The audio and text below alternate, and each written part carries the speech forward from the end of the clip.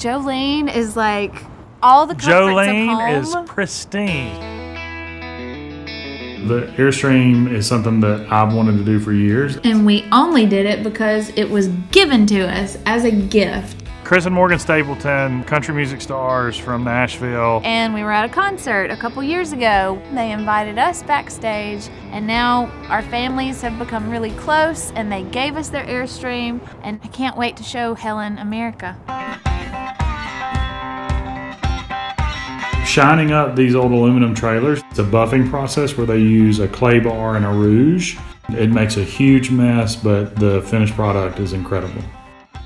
We kept the original awning because it was in good shape, and I like the colors and the patterns, so why throw away something just for the heck of it?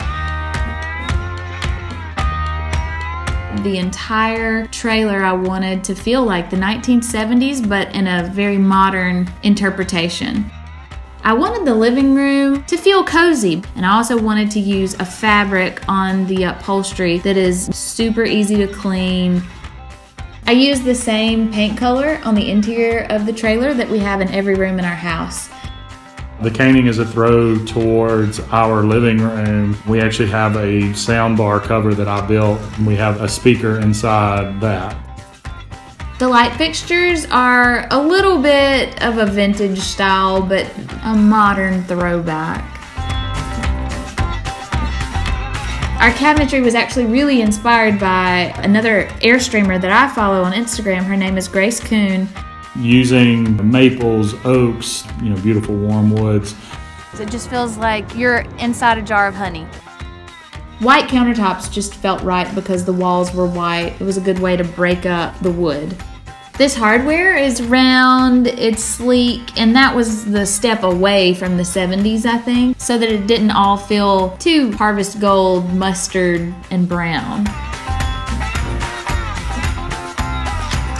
We didn't skimp on the bed. I wanted to be able to sleep. So we've got a nice, comfortable bed. We have enough room in the back. The tiny nightstands, we realized quickly you've got to have something to sit your phone on, and we have plug-ins and USB ports tucked away underneath it. Honestly, I think the big shower I think that's my favorite.